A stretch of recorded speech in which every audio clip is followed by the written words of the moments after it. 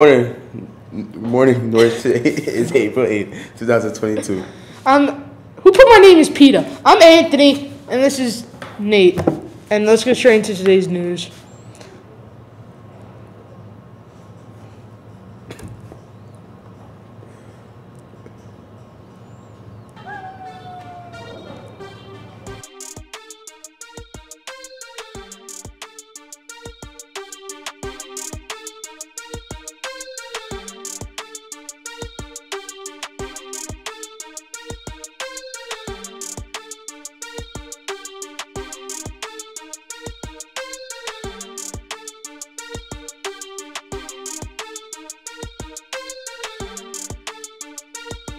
Please stand for the Pledge of Allegiance. I pledge allegiance to the flag of the United States of America, to the republic for which it stands, one nation, under God, indivisible, with liberty and justice for all. Now please remain standing for a moment of silence.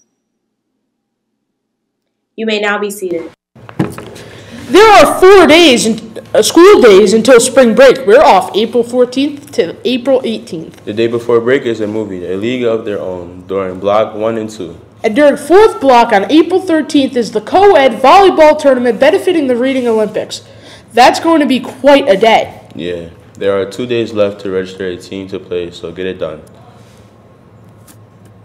A $1 donation gets you a ticket to witness the finals during 4th block. Everyone is welcome. April 24th is the spring magic musical on this island in the art show. Register for the Smash Brothers tournament with the Google form emailed from Miss Carson. Pay during lunches. 2 blood drive on April 26th. Coins for Critters has started. Make sure to donate. Our resident animal expert, Parker, has a PSA he's making with more information. The Powder Puff football game will be April 27th from 7 to 9. It's shaping up to be an amazing game.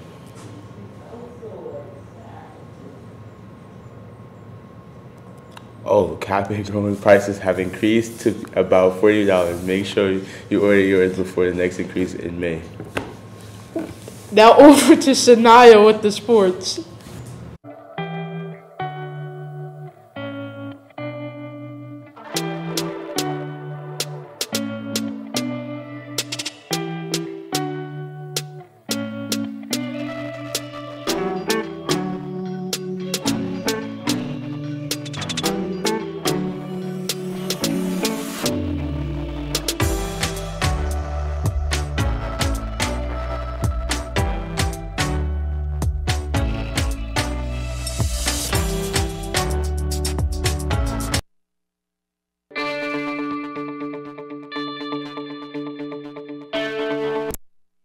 Tonight here with your sports news. The NBA season will be done by the weekend, with most teams only having 3 games left. It's pretty much every seeding locked in for the playoffs. Top seed in the East is Miami Heat, and the top seed in the West is Phoenix Suns.